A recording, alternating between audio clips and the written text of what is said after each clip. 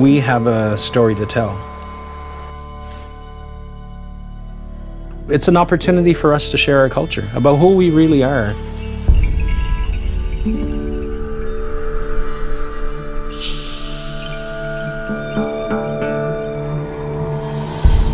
Everybody in the world has an Aboriginal past, but they're so far removed from it from thousands of years of separation.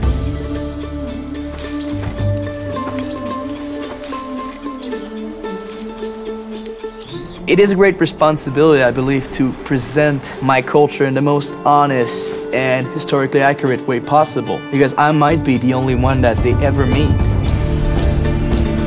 They need to leave and to say, without them, we would not know Canada as it is today.